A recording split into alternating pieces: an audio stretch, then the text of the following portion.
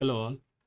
So in this series where we are talking about 2024 release wave 1, let's talk about one of the most demanded feature, to have an ability to upload multiple files with this attach a document feature, which is available in Business Central.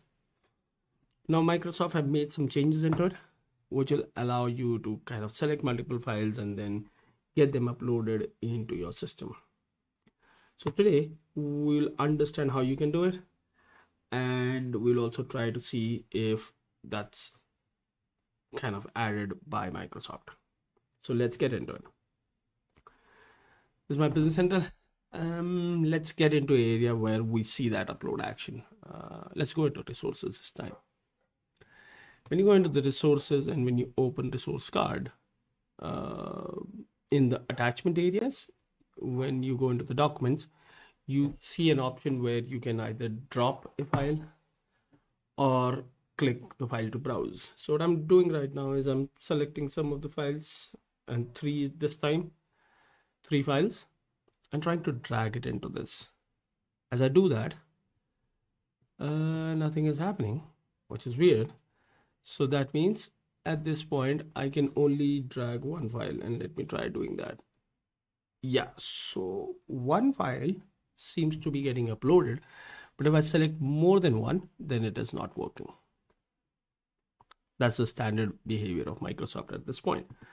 But if in a scenario where you need to add a code which will allow you to upload multiple files, let's try to understand the pattern that Microsoft have built in and how you can utilize it. So let's get into VS Code and let's zoom this in. All right, let's try to create a extension on the resource card. So I'll call it as STH resource card, which is extending the resource card. Okay, let's finish this and let's add an action somewhere in the resource card. So let me come in here and let's do a actions area. Inside that, let's add a action, and we'll call it as, let's say, I'll have to define what I want to add it. My mistake. So let's do it at last on, let's say, resource. Is there something source? Yes. Okay. Now in this, let's add an action, and let's call this action as upload multiple file. Okay. We need to have an application area, which we have already defined. But when you're adding an action to upload multiple file, Microsoft have defined a new type of action. So the default action that we have been using like this will not work, and there's a new action type, which you can see from here that there's a new action type for file upload action. When you choose file upload action, it just work as it is. So let's say upload multiple files. Okay, inside that, let's define the application area for sure. I don't need all this suggested by AI. I'll need to do a caption for this, so let's set this up. Upload multiple files, and then there are certain properties of these actions, like allow multiple files. This is by default set to false. So if you want to allow multiple files to be uploaded, then you set this to true. And then there is one more property, which is allowed file extension. Here you can define the limit of which kind of files you would like to upload. So let's say for this demo, and you can change it when needed, you can either do JPEG or you can do .jpg, and you can change anything that you need on this property. These are the file extension that you would like your action to support. And that's it from a properties section. Now from the trigger section, that all remains same. You just do the trigger, and it comes with the same trigger called action. here you see a warning that the action in the file upload action type is not as other actions that we write. It need to have a parameter of called files, of list of upload files. So this is a new data type called file upload, and this file upload data type is now embedded as list into this action, so which will then kind of store whatever you are capturing from there. Now once you select multiple file, that kind of gets into this list, and then you can traverse through this list to pick each and every file and do whatever action you want to do. Upload it somewhere, save it somewhere, whatever your need is. So for the example sake, let's understand how you do it. So whenever things are in a list and you need to traverse through the list, you will need a data type or a parameter of this type. So let's say uploaded file which is of type file upload. Now this defines what file is being uploaded. So to traverse around this list, what you will do a for each,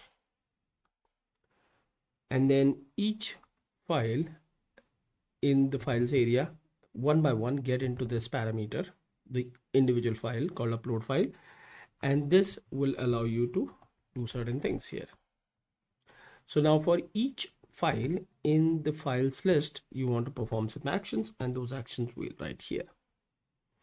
Now let's see what's in the new data type called upload file options are. So when you click on it and do a dot, you see that there are two options. One is a create in a stream. So it allows you to kind of create a in a stream where you can put that file into the stream, and then the file name, which just returns you the file name.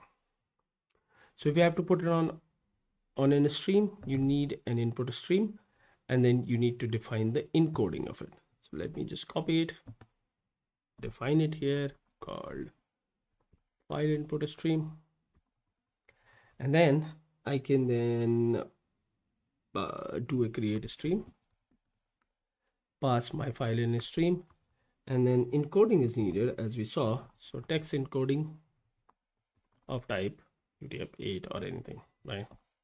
Let's do that.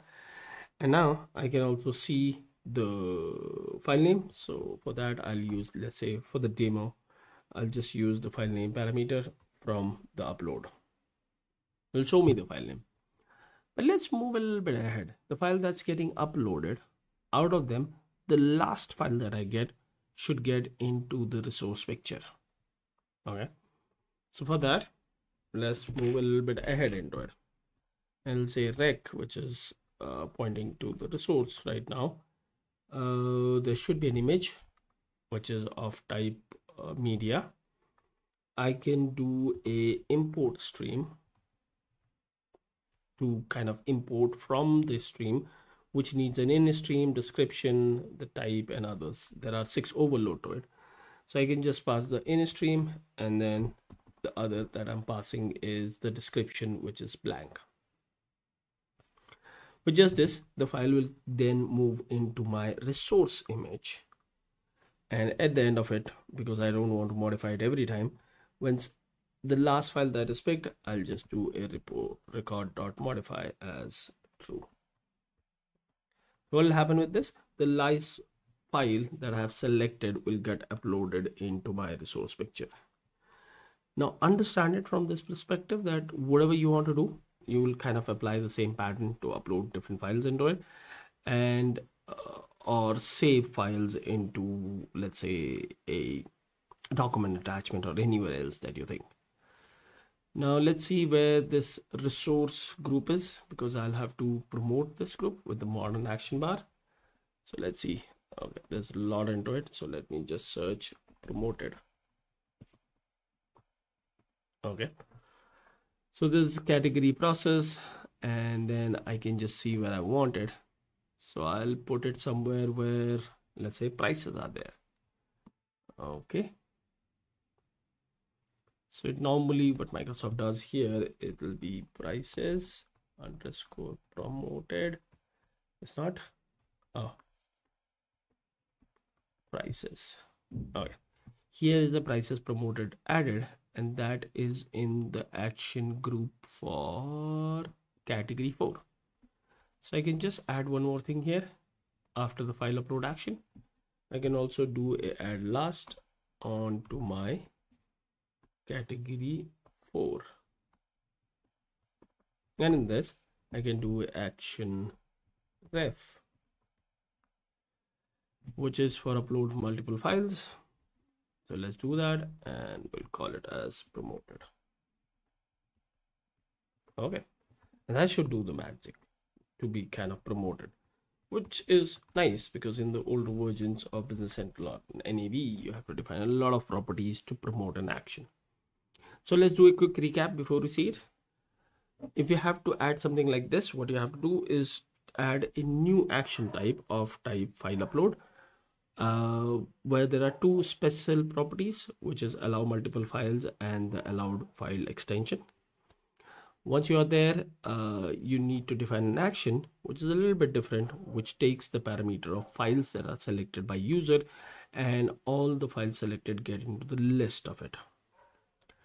To traverse all the items in the list, we use the for each loop, which then picks one file at a time and put it into this file upload object.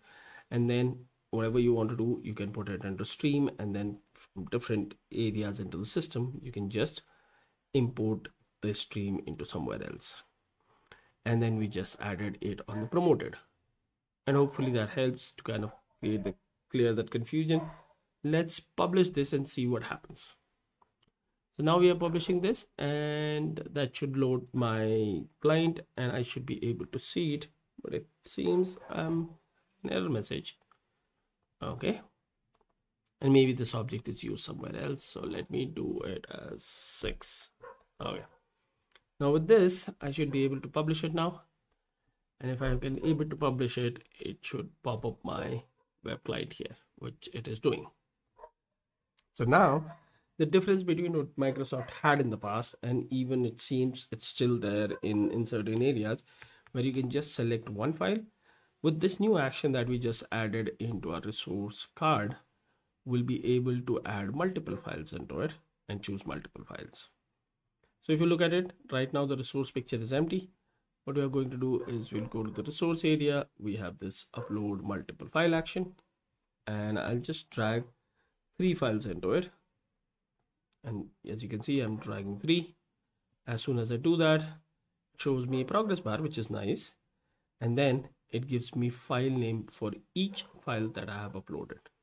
The file name 2, the file name 1, and the file name second PC open discussion. And out of them, the last file was actually imported as the resource picture that we have. So with just by applying the new pattern that Microsoft have right now, you can upload multiple files based on the different scenarios that you have into your system. Hopefully this is something that you are also looking for. I'm super excited with this feature. Thank you, Microsoft, to kind of making it in so simply. There's nothing much to learn about it, but I'm pretty sure that you are excited as like me about this feature, and you know the drill. If you like the content, hit the like button. If you think this is something that your fellow developers and customers should know, then share this video on your social media. And if you haven't, then please do subscribe to the channel. That helps us to understand how we are doing. Are we on the right track? Should be changing what we are doing? So let us know into the comment section, and we will be back soon with the next video into this series. Thank you. Have a great day.